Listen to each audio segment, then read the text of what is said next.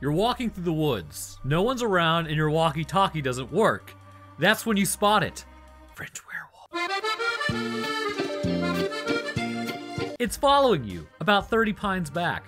All of a sudden it breaks into a sprint. It's gaining on you.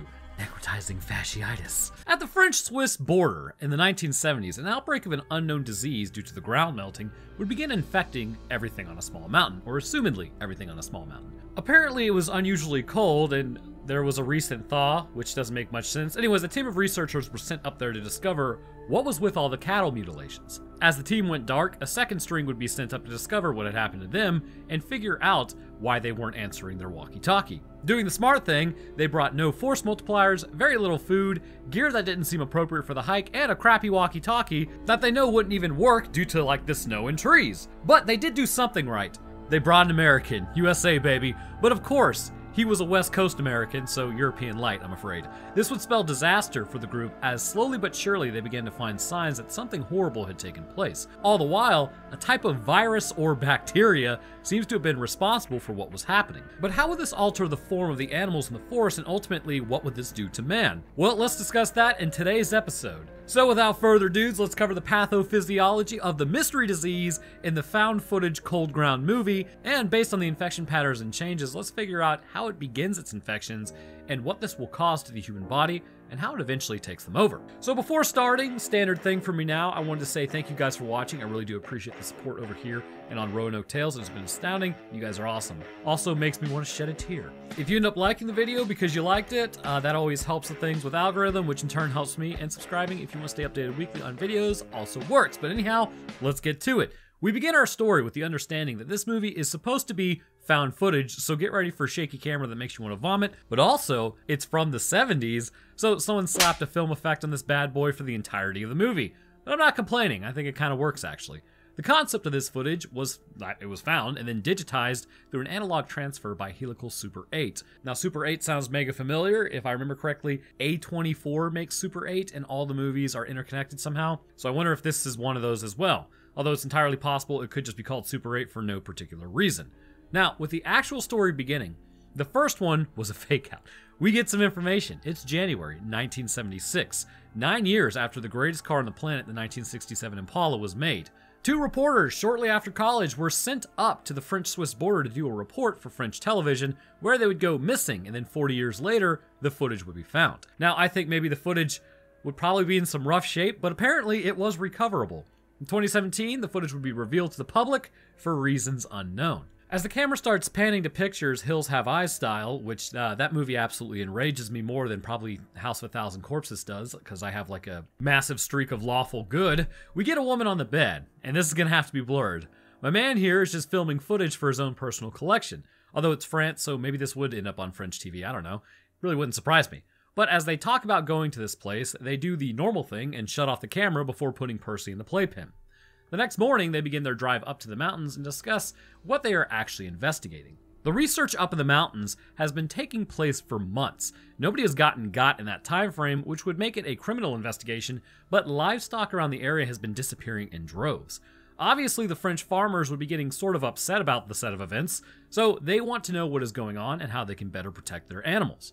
In the best Beast of Gévaudan all over again moment, which if you don't know what that is, I actually have a video over on Roanoke Tales covering it, the authorities think it's some sort of biological agent causing this, which the question comes up if they're like safe from contamination. No, you're never safe from contamination unless you're popping on your BSL-4 suit. And with an area of unknown biological contamination that the authorities are aware of and cattle being drained of blood, sure, count me in, bro. No need to set up like a quarantine area. So they then stop and eat a croissant for lunch and discuss how it's a grueling 3 to 4 hour drive to the border. She asks if he's going to be okay, and he's like reluctantly like, yeah, I guess I'll make it. We also call those 3 to 4 hour drives in the US going to your mom's house for Sunday dinner. I have quite a few Europeans in the Discord server that I have. It's always fun discussing distances with them. Also, Martin, you're a huge nerd. Moving on. They finally make it to the new area where this guy speaks the most guttural English I've ever heard, and he's English. So he should be able to speak English. It's just difficult to understand him. And at first, it's like maybe he wasn't facing the microphone when he spoke, but then I realized he's actually just kind of like, not slurring, but muttering everything that he says. His name is Gunter, and as they head inside to discuss how this case is fairly unusual, he then begins to tell them it's a multinational group conducting this research. He goes on to mention how a climate anomaly makes it rather cold on the other side of the mountain, as then Melissa asks about the virus, which the guy responds, "Ah, so you've heard about the virus." Longtime listeners of this channel are about to hear me complain about the same thing I've complained about over and over again, but viruses and bacteria are totally different from one another. It's why they don't give you antibiotics for a viral infection typically. I have to put that qualifier on there because things like azithromycin can actually reduce in vitro replication of some viruses such as rhinoviruses, influenza A, Zika virus, Ebola, enteroviruses, and coronavirus. But apart from specific instances, you won't be getting penicillin for a virus. But viruses are not interchangeable with terminology for bacteria and vice versa. The glacier is melting, but apparently temperatures are extremely low. Lower than normal, which I'm not exactly sure how that works, but they found a new strain of bacteria, which is not a virus, yet the biologist has said, "Oh, you heard about the virus. Well, this bacteria, that's a virus, but a bacterial..." Good Lord. Anyways, believe me, I could whine about this all day, and I probably intend to. But the point is, it is mutating life, and this virus is causing it as it's a new strain of bacteria that they've never seen before. You see how ridiculous this sounds? All is forgiven, though. I feel like back in the day, there was a concept that they could be used interchangeably in like layman's terms, but it's 2017 at this point. I'm not sure how this got lost in translation. I know the big thing is like, oh, it's current year. How could we have messed this up? But I just remember early 2000s, virus and bacteria, everybody used them interchangeably. So nowadays we don't really do that because they're two different forms of life. In fact, viruses may not even be alive depending on which biologist you talk to. So the team was sent out to attempt to figure out why animals that were inhaling this new bacteria were going missing. Melissa asks where the rest of the team is as another researcher walks in saying they haven't been able to get in touch with them for days, which is always just an excellent sign of things to come. Blake Turner, police investigator, has arrived to also figure out where everyone went and why the animals have gone missing. We get some info about how a helicopter makes a run up there every 2 weeks, and then about 4 days ago was the last time it went, and everything was fine, and then they lost contact. So they all agree to head up in the morning, as it's about a 3 to 4 day hike to resupply them. But the thing to remember here is this helicopter has made several runs, so they've been up there for quite some time. The next morning, it's time to start walking. Everyone is jazzed about the walk up the mountain as they meet up with Velma. Technically, her name is Lorianne, but I'm going to call her Velma this entire time. She looks like Velma. So this is about 30 minutes into the movie at this point, and then they film quite literally the whole hike up there. So strap in because it's about to be just a blast. Melissa asks what an American investigator is doing in the Swiss mountains. He has apparently been on the Snoopy case, which is basically like a horse carcass that was found devoid of organs and skin that was slightly radioactive. Its face was gone off of its skull, and its mane was found 50 yards away, and this took place in Colorado, and he was there to kind of investigate this. Another one that was on his sort of radar was a cat carcass that had no skin on it, and 30 yards around it in a circle, everything had been pressed down vegetation-wise. You know, real alarming stuff. Velma apparently had her hand in a recent event that was similar because she was present at the cow autopsy, and you know, what are the odds? So the ants go marching one by one in what appears in my professional mountain hiking experience being in the foothills of Georgia, a giant circle. Velma begins talking about how she's a biologist and she thinks this is a criminal case, and it's nothing out of the ordinary. It's human intervention. At this point, they find a clearing and then stop for the evening on night 1. With the tent set up, they forego a fire for some reason, and they get a lecture on how they will all be snuggling tonight as they then receive hot hands, which were game-changing in the 70s. I can only assume. He also warns them that they don't know what the chemicals do to people's skin, so don't touch it with your skin. Keep your gloves on. Well then, okay. Thanks for the heads up. Velma mentions how cold ground is much worse than the cold is now. In fact, the ground samples indicate it's colder than normal, yet somehow they were thawing. Okay.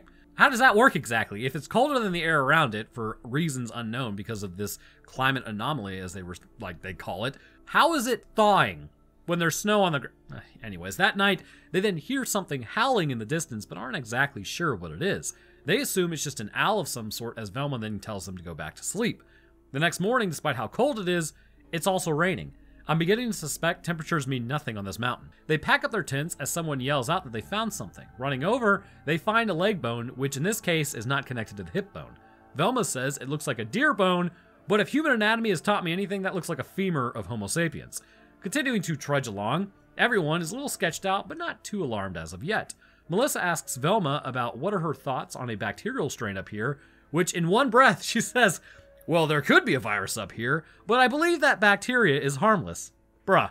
Anyway, she says a bacterial strain couldn't mutate someone. Well, some bacteria does actually produce a genotoxic effect, which, what are those? I'm glad you asked.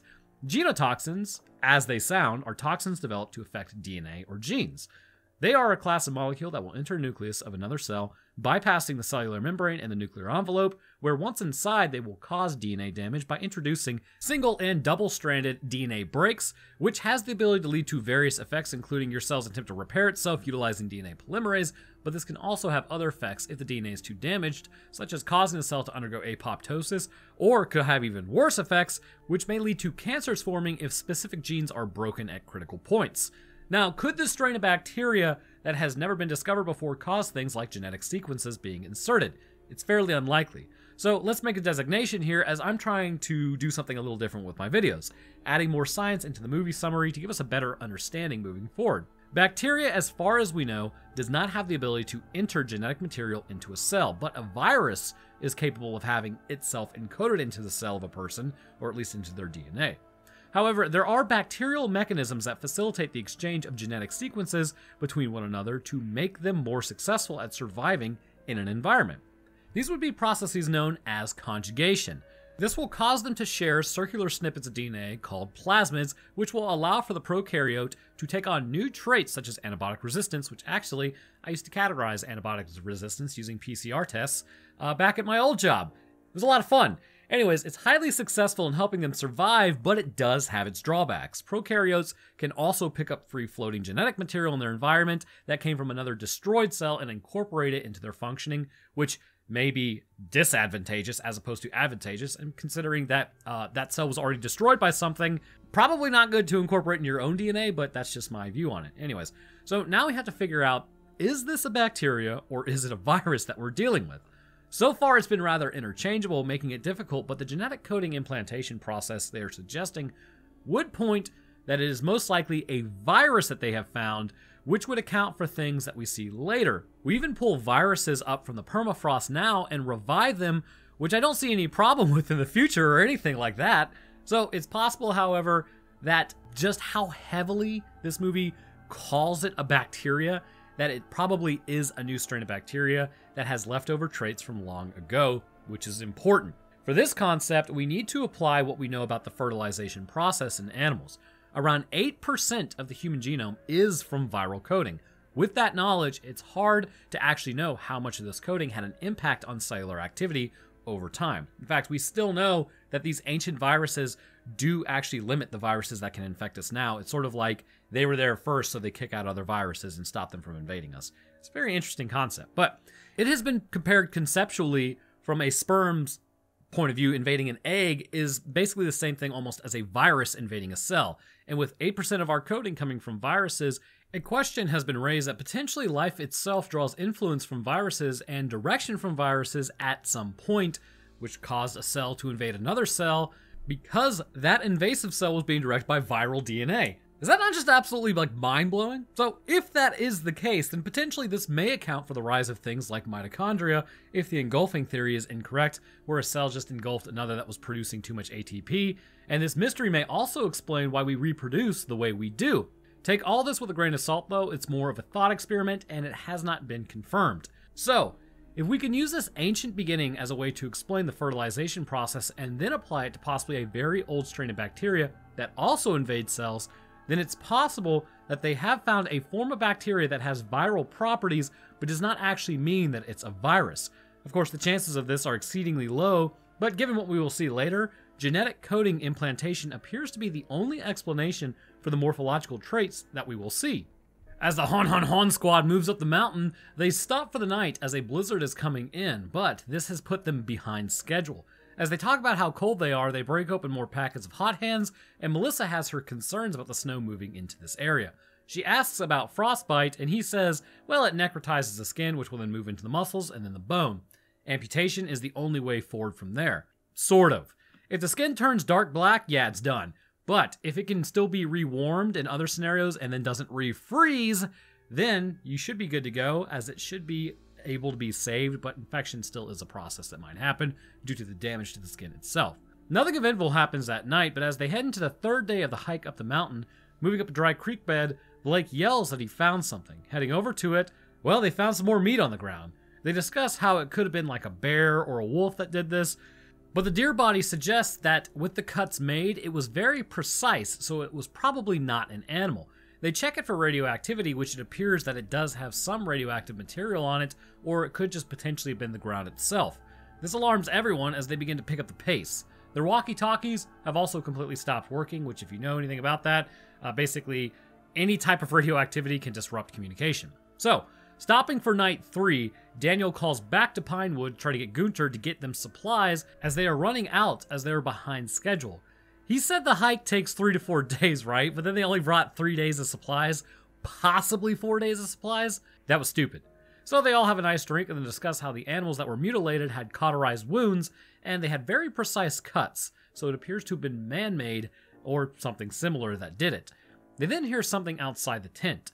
Checking outside, nothing appears to be out there moving through the trees, but then tracks are found by Mr. Cameraman Extraordinaire. They are large, as Daniel says they could have been a bear looking for some food, but he's not sure. Then Melissa calls out to David as they find some more meat on the ground. Investigating it, they find that there is a human mandible in the pile. So now it's a criminal investigation as Blake uses his raw hands to grab the jawbone and put it in a bag, as Daniel calls out to Pinewood again and then hears screeching in the device. Going back to the tent, they survive to the 4th morning after that fun jaunt, and while continuing their ascent, Velma ends up finding more blood in the area and then screaming. The animal is completely skinned on the ground. Daniel is up higher than the others, and then they hear an explosion, which triggers an avalanche to come down on them. They then make a break for the trees, but nobody actually makes it there from what it looks like. We then hear David breathing like a huge dork underneath the snow as he starts getting dug out. And remember, if you're ever in a similar situation as this, I've heard wiggling your arms and legs can help start spacing out the snow, and then spit to see where the snow falls. Go the opposite way, as it's always going to go towards the planet and you need to dig up to get out. So they lost Daniel completely at this point, even after checking to see where he was at the last spot he was seen. David's ankle got broken in the process, which isn't ideal for having to hike out of there, and eventually the group decides to leave Daniel behind to get to the camp, which he was basically mostly their guy. The other guy seems to sort of know where he's at, but it's not good. Velma then spots what's left of the camp. Camp is completely destroyed by what appears to have been the avalanche, with the jeeps totally wrecked, which would have come in handy in this situation. They all huddle in a tent for the night as they agree to follow the stream out of there the next morning. As they are still there, Melissa gets pushed by something outside as Blake goes to check out what it is. He yells out for David, but comes back for the camera to film it. Following him out, they find, well, I believe it's the body of David, and that's going to have to be blurred. Of course, the issue is, it's not the avalanche that took him out. They then hear a screech in the distance as they go to check out that thing next, which is a great idea, guys. Blake sees someone in the distance, as then they find one of the researchers who, interestingly, also has no skin left. He gets up and starts his attack, or what appears to be an attack. I'm not really sure what's going on exactly, but we'll find out in a moment. Because of these screeches that may have been going on, it may have been a person with a larynx problem, but we're not sure. He gets attacked by something gray and then something furry, and of course, the mountain had to have furries on it. And not just regular furries, but Swiss furries. Basically the entire Swiss nation. This kicks off a whole set of new problems for the squad as Velma gets grabbed. So this now leaves Blake, David, and Melissa, who sit quietly in the dark until morning. As they begin their hike back down, David is slowing them up because his ankle is just completely jacked. They end up finding their tracks from the night before as they begin following those. They get to their tent, grab what they can, and then GTFO. David's leg is messed up, but sometimes you just gotta sacrifice the joint to save the meat suit. As they walk along, they hear another screech, but this one was just a bobcat. Nature's most frustrating animal because you want to pet it, but it can actually do damage to you. They stop for a rest for like a moment, as Melissa talks about how she's thirsty. There's literally snow everywhere. Put some in a bottle, put it between your shirt and jacket, and in a little bit, that water will have melted just by the heat you are producing. Never eat the snow directly if you're thirsty, though. It'll lower your core temperature in situations where you need body heat. But body heat that's already been lost due to radiation is free game to heat up water bottles. Blake at this point suggests that, oh, we're probably out of the creature's territory for reasons unknown. Like, how would you know you're out of the thing's territory? But they do know that it is nocturnal, as that seems to be the only time they hear it or when it attacks. So this time that you're sitting there talking would be a very good time to leave. Likely not walking very far, they then stop for the night to check on David's leg. He says he feels like his skin is going to come off. Interesting. Of course, that could have just been the severe frostbite on his leg that he's currently experiencing. Blake tries to tell them that they will get back tomorrow, they just need to get through tonight. He says he will go build a fire, but he needs to get firewood, so he needs to take the camera with him. As he goes out there, Melissa then goes and finds a guy near some wood, which causes her to puke and then panic. I believe maybe this was actually Daniel. Anyways, it's a nice classic. Blake then stops her from running off in the woods Blair Witch style before he gets grabbed and dragged off into the woods as well. She takes off back towards the tent, alerting everything in the immediate vicinity of her location as David runs up and grabs her. They decide it's probably time to get out of there around this point. Walking through, they find Blake has also been gutted and is lying there telling them to run as the things come back. So, get this right, bolting out of there and going back to their tent, I have no idea why they keep thinking the tent is gonna save them. They calm down, right? But then they start talking. Bro, there is literally something out there ripping people apart. Why do you have lights on? Why are you making noise? So this thing lunges at the tent because it can hear them. That scares them, and they take off running into the darkness in an unknown direction. Walking along, situation's totally foobarred for all intents and purposes. But as they are able to walk far enough, eventually they are able to get to the morning before getting some nice shots of some mountains rather than, keeping up the run. Of course, nothing does look familiar, which is a bit of a problem, and snow blindness is a real threat out there. Basically, that's sunburn to your corneas, incredibly painful. So they come up to a group of trees with no idea if these things are still on their tail or not, and if they're going in the right direction. Heading back into the woods, David talks about how he needs to sleep because he's so tired, which is a really bad idea. You typically want to ignore that feeling when facing hypothermia if you want to get out alive.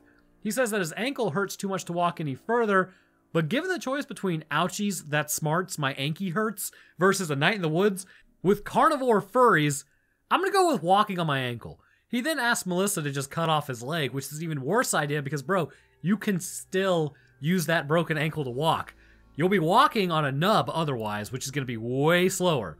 Like, this has to be the hypothermia talking at this point. So she does the old pocket knife maneuver and then uses a rock to break the bone. Good lord, that looks like tons of fun. And he actually passes out because of the pain as it snuggle up to a nice dismembered foot time, and then they go to sleep for the evening.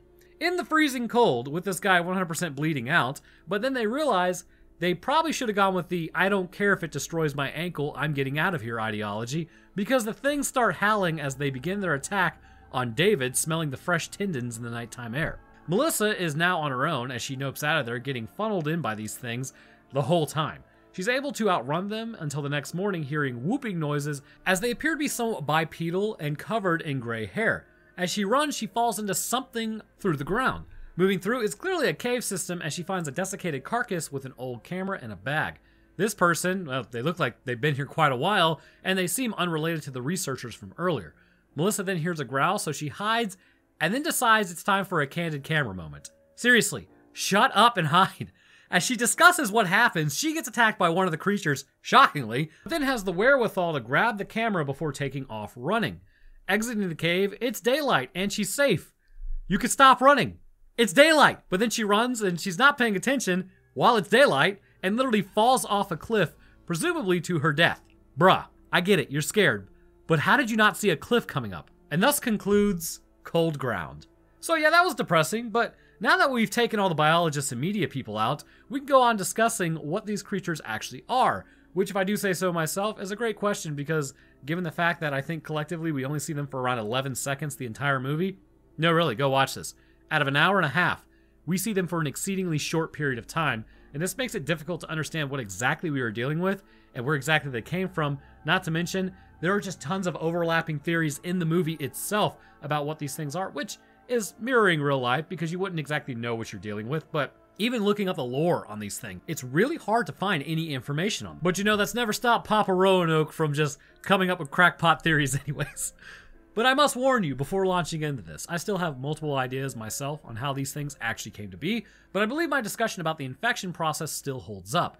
Clearly, these animals, while endemic to this area, are in such a small plot of land that this would suggest a mutation of another species instead of a separate evolutionary pathway of these animals. As a result, there must be a catalyst for their creation rather than just a slow, over millennia or millions of years, evolutionary process. So the way I see it, Either we are dealing with a mutated form of man or a mutated form of something else.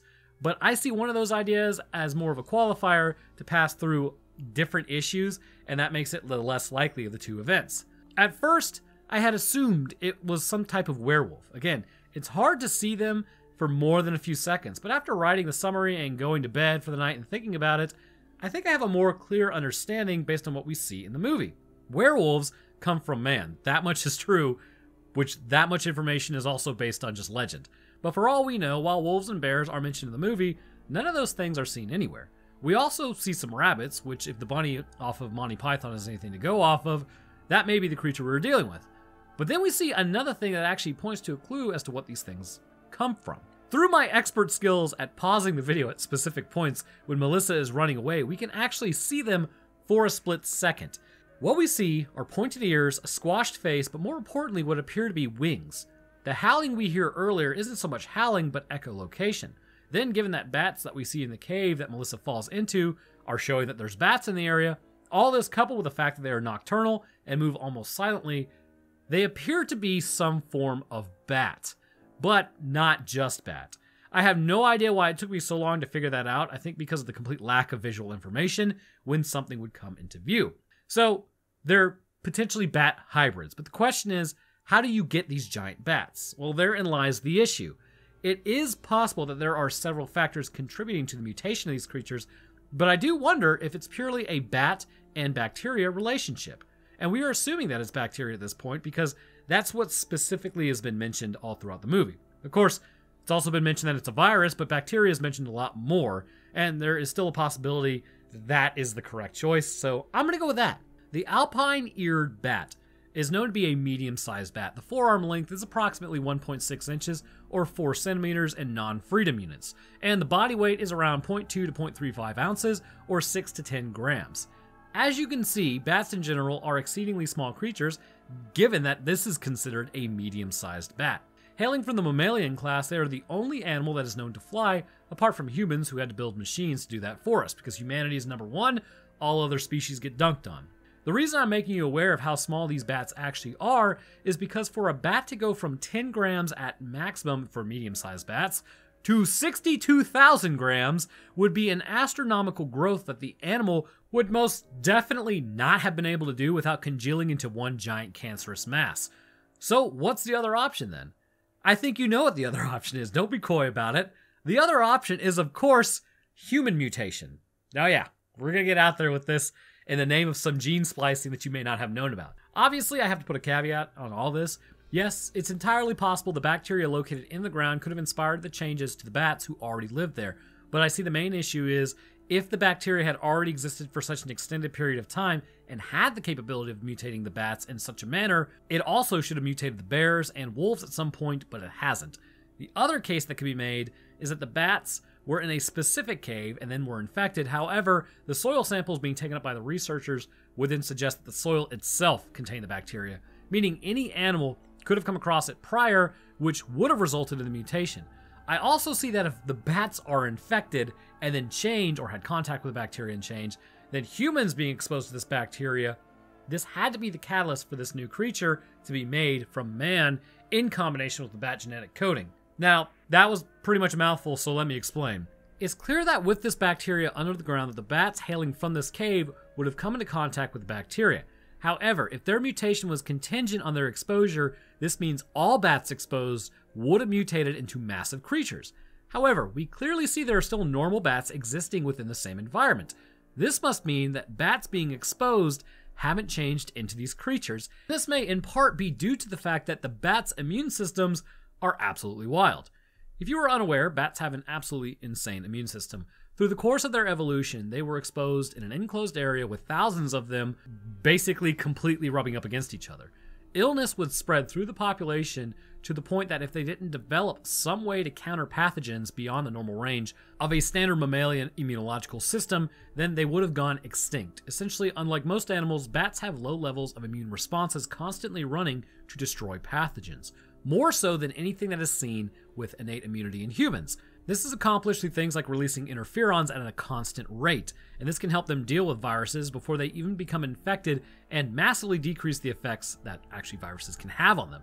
And in this environment, viruses can actually become deadlier, which makes them a reservoir for really bad stuff. And as a result, should that disease jump to another population, it can cause some issues. But what about bacteria?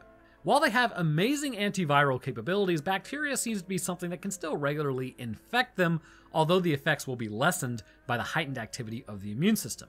I believe this is why we see regular bats still present, while mutated versions are still stalking the mountains. But why is that? And I'm just going to lay it out there because you got places to see and people to be, or some variation of that. When the bats were infected, I believe a crossover event may have happened with the bacterial DNA. Due to the fact that it is an ancient strain of bacteria, we know that through conjugation that bacteria can exchange genetic coding. If this is the case, I wonder then if the ancient strain of bacteria infected a bat, performed conjugation, which would be more like spearing the animal cell and taking some of that bat genetic coding, but it may have been possible that the bacteria itself left strains of its own coding behind. We know with things like tumor cells, for instance, bacterial DNA can actually be brought in to the tumor and incorporated into the DNA. That's right. A human cancer cell will find bacterial DNA and think it needs to bring that into the fold. It's absolutely wild. This process is accomplished through the integrase function of the cell. So since this is possible, I believe what may be taking place is an exchange on one side that happens to result in new coding being found in the bacteria. Now you're probably seeing some issues with this already. If the coding is exchanged, then how are there still normal bats, and how does that produce mutated bats?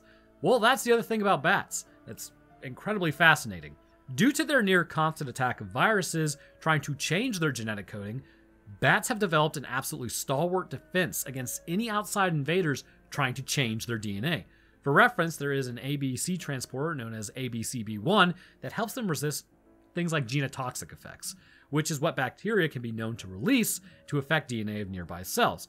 There are also many other mechanisms by which bats protect their genetic coding from mutations, but you know who has a much weaker version of that? Humans. I believe this exchange will leave the bat largely unchanged by the bacteria, considering their own immune systems and genetic stability concerning influenza pathogens is pretty much negated. But once this bacteria is altered and was brought up by humans, they became infected with something that would go on to alter the very structure of their body. Now, again, a bit of a caveat with this. We are treading outside of established lore because the reality is there's virtually no lore to explain what these creatures are, apart from bacteria has the ability to mutate. That is the only thing we're told. And these things appear like giant bats, but there are still regular bats and humans are being hunted. So join me on this coffee-field explanation on how humans are altered, because that's what I'm going to go with. Once the bacteria was discovered, humans would obviously have been interested, sort of like how we bring up megaviruses from the permafrost nowadays and think, this would be really fun to bring back to life to see the effects, because all labs are built the same, and there's not countries out there who have lab leaks like a bunch of idiots and then try to cover up and pretend like they aren't responsible. Anyhow, before I get on my soapbox, because nobody wants to hear that, it's likely the researchers and biologists at some time did not have the proper PPE when dealing with the infection. As the bacteria entered their body, it may be possible that some of the DNA from the bat made its way into the bacteria, which then that bacteria induced mutations within the human genome, meaning that it has the ability to directly interface with an animal's DNA. And from here, I think you can kind of see how it goes. The bacteria would likely pick up some of the genetic coding from a human, but with Homo sapiens, absolutely pitiful genetic stability in comparison to the bat at the helm. Any changes brought on by integrase would not be located in time by the counters put in place to watch a cell's coding. When this happened, genes that were never meant to be human or never meant to be in our coding would begin expressing. Because remember, human cells under certain conditions can bring in other genes that are not supposed to be there from completely different organisms. It would likely change a person slowly enough at first, but there's a huge gap in knowledge as to what actually happened on the mountain during the infection process. Again, I suppose it's possible that they are just regular mutated bats. I just severely doubt that bats could grow that size from a simple mutation, and given the level of nutrition that they would need to grow an entire pack that size, it would require more than just a few cattle mutilations, and not to mention the number of cells that they were working with to expand that far outwards would induce so many mitotic genetic mutations, the thing would be non-viable. So I believe that when the whole team went missing, That's when some began to change, because remember, they had apparently been up there for several weeks, possibly even months, with absolutely no issue. But then, supposedly, after discovering this bacterial strain, did they start having issues. This was the infection point for the team. Once infected, the bat genes would begin expressing in their own bodies and would appear to have induced some physiological changes, such as skin membranes forming on their arms and their facial structures changing, albeit it was almost impossible to get a good look at them. On top of this, I also don't find it odd that these things were roughly human-sized, because you have to ask yourself, why would it make it more advantageous for a bat to grow at that size and stop? Why not the size of a bear or a wolf or a bobcat to scoop up smaller prey? Why human size? Because they were humans. They just had their features changed by the bacteria, altering the genome of a human and inadvertently implanting bacterial DNA that was laced with bat DNA. This seems to be the most probable catalyst because as it started, a person is infected, their skin begins having issues, which in my mind would mean the body is altering its shape and the external organ is kind of helping to take on the characteristics of bat skin to form itself to become something more as a hybrid and an expression of both individual organisms. So to be honest with you, this issue would have been a non-issue in the United States because I personally don't go hiking without some sort of counter to the local fauna, and considering these things may possibly be a form of mutated human influenced by bat DNA, there's an old saying, if it can bleed, you can kill it. But because it's in Europe, the lead isn't really an answer, so just sharpen a stick. If you know these things are after you, why in the name of all that is holy would you not make a spear? Anything is better than nothing. It seems like when these creatures attack as well, they aren't too effective at taking prey down their own size, which is an average human. They can cause grievous wounds if they get too close and you didn't have a sharp stick. They do seem to leave you alone after a little while, so just, again, sharpen a spear. What are you guys doing? But anyhow, I want to thank you guys for watching. If you enjoyed, then leave a like would be fantastic as it helps get this into the algorithm. Leaving a comment on what you think these things also are is also greatly appreciated because I may have missed something, but I think these are mutated humans. I don't think these are just mutated bats. So let me know what you guys think. But subscribing is also a great way to stay up to date on when I post. I'll drop my Twitter that was recently unhacked, Discord, Patreon, and Roanoke Tales link in the description. And speaking of patrons, I'd like to thank mine real quick. First, huge thank you to our astronaut, Wesley A. Weaver Jr. Thank you, Broham. I'd also like to thank Des Dancer, our astrophysicist, as well as our scientists, Countryside Limbo, Lacune, Logan Satomi, and Tyson Nakanishi. And to the rest of my patrons, I thank you guys as well. Your help goes a long way and keeps lights running around here, so it's greatly appreciated. All right, so that's going to do it for me. I hope everyone enjoyed, and we'll see y'all in the next one.